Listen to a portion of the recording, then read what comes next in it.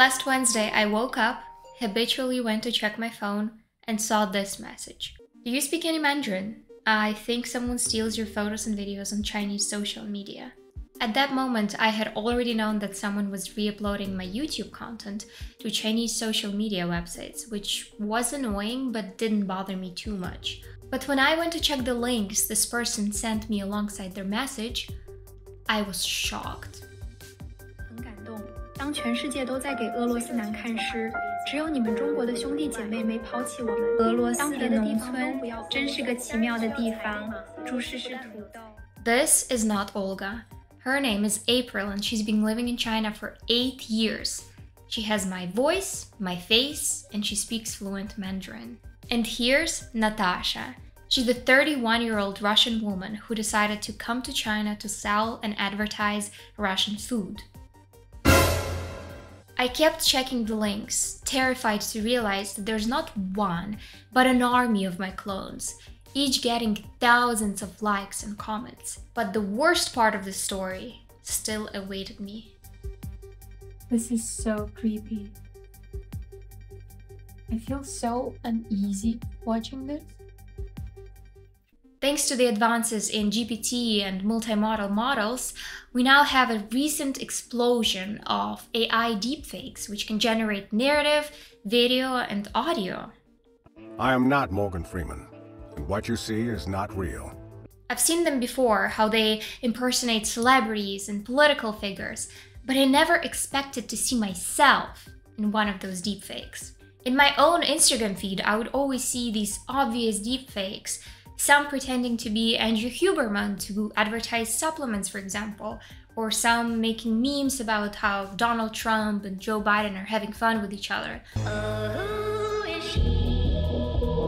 It was quite easy to detect these fakes, and I didn't give it another thought until I saw my face circulating in Chinese social media. I then translated the videos with Google Translate and figured out the most terrifying part. The narratives my clones were voicing sounded like blatant propaganda.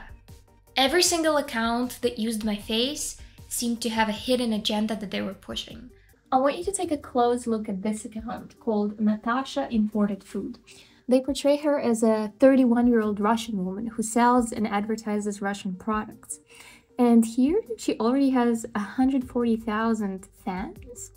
And she has a ton of videos from my face where she likes saying how much she likes Russia and how much Russia needs Chinese economic support. And let's see what she actually has to say in regards to it.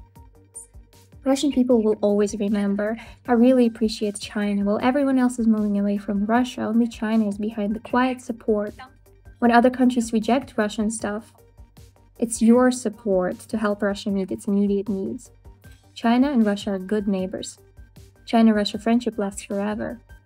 And then she proceeds to advertise her Russian candies, and you can actually go here and you can buy the candies that she's advertising, which is kind of crazy because, for example, I haven't made even like a $1 from YouTube at the moment, and she already uses my face. They already use my face to make profit, which is very funny to me. And this is the other clone. Her name's April, and the storyline that they came up with for her is that she's been studying in China, and then she decided to stay in this country because she likes China so much. I think China is the most powerful country. I like China. And then she's saying, do you welcome Russian girls to marry in China? And she's saying, I hope the Sino-Russian friendship will last forever. And what's interesting is that it's not only Natasha and April, there's also dozens of other clones that you can see right here. And all of these clones is what you guys have been sending me, because some people have been sending me all of these different accounts that I didn't even know existed. In the hundreds of videos that I've watched, the majority of my clones seem to talk about how great the relationship between Russia and China is, and how much Russia needs Chinese economic support. It seems like the main narrative of these clones is to strengthen the relationship between these two countries, presenting me, or my clone, as a Russian POV. As a Ukrainian, this has obviously been infuriating for me. After all, my family has to hide during air raid sirens, and hundreds of thousands of my fellow Ukrainians are getting displaced, injured, or killed because of the Russian attacks. And now I'm seeing the copy of myself, my clone, advocating and sympathizing with the Russian Federation.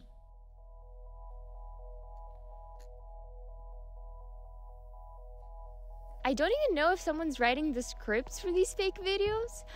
Like, having read so much Russian propaganda in my life, this almost feels like some official endeavor, which is very similar to Russian troll armies on Twitter.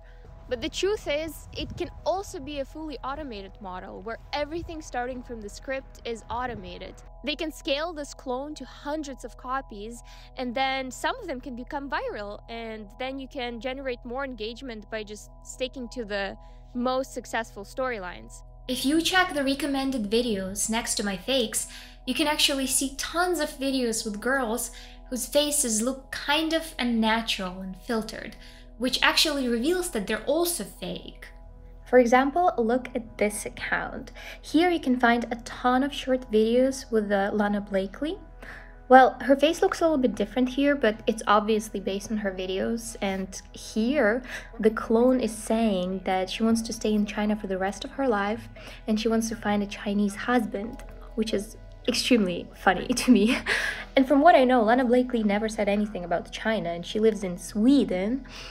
And I wonder if she even knows that her face was also stolen here. Lots of the real women behind these AI personas don't even know about the existence of these clones.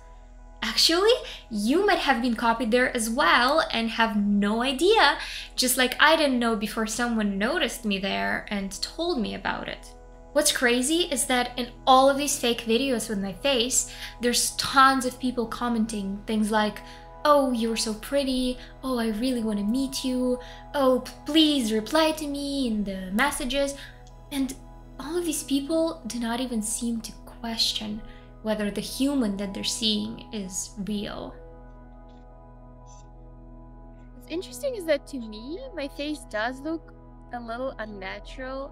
It's way too filtered. Like, I can see the filter right here and here. But my Chinese friends said that actually in China, all of the media is heavily filtered. And even if you look at like TV shows, they put filters on actors' faces, which I thought was crazy. So I guess they're just used to this content.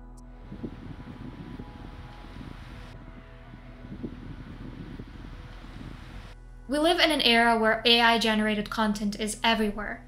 Artificial intelligence has made our lives easier. It made it easier to complete manual tasks, to check grammar, to even create art or write books. But in the hands of people with suspicious motives, it becomes a dangerous machine that can help spread propaganda, influence public opinion, or even help in criminal activities. These models will continue improving, but how will we discern reality in a world where seeing is no longer believing? Actually, there are currently discriminative networks being developed, which can help figure out whether the media that we're seeing is generated artificially.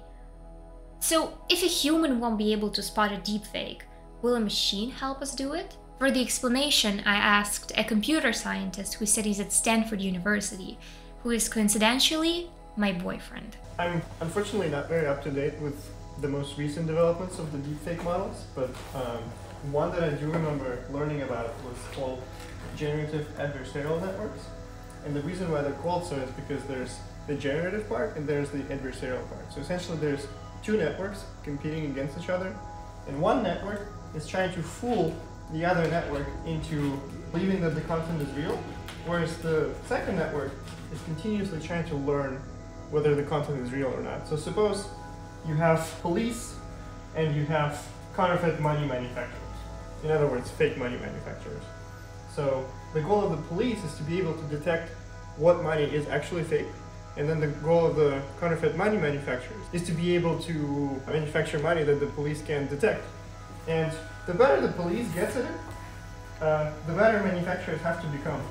And so this is essentially the idea behind these models. You have one model continuously learning how to detect faces, for example, and to tell if this is a real face or not.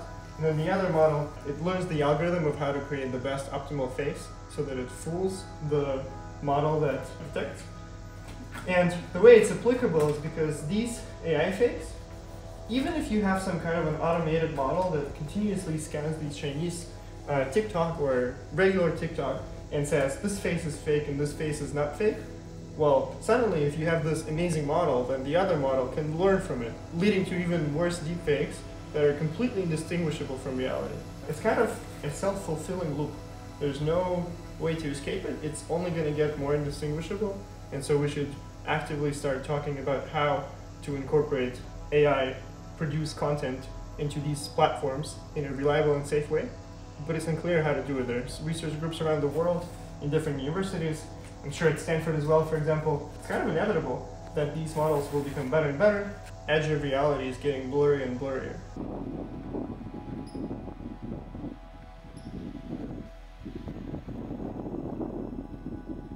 Many people love influencers. We follow their day-to-day, what they're doing, what they're eating, what they're wearing.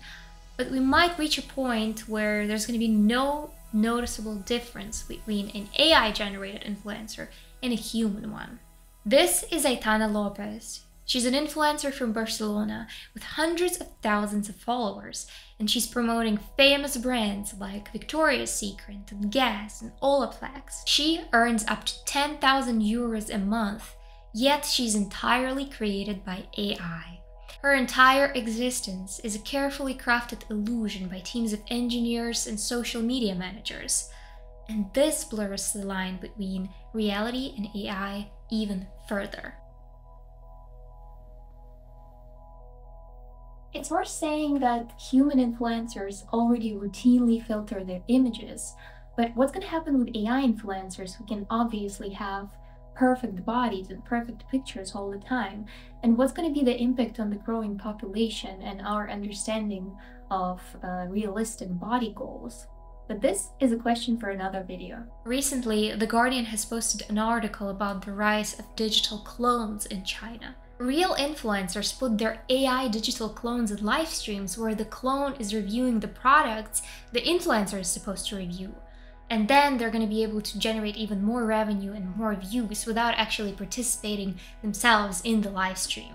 An AI startup called Silicon Intelligence can generate an AI clone for you for as little as 8,000 yuan, which is around $1,100. They only need a minute-long video of you to generate a virtual live streamer. In October, there was a proposed guideline from the Chinese government to start asking for written permission, written consent from people who are getting cloned. But this new AI law is still not finalized, so my consent wasn't required. This situation brings a lot of ethical questions about identity misrepresentation and consent.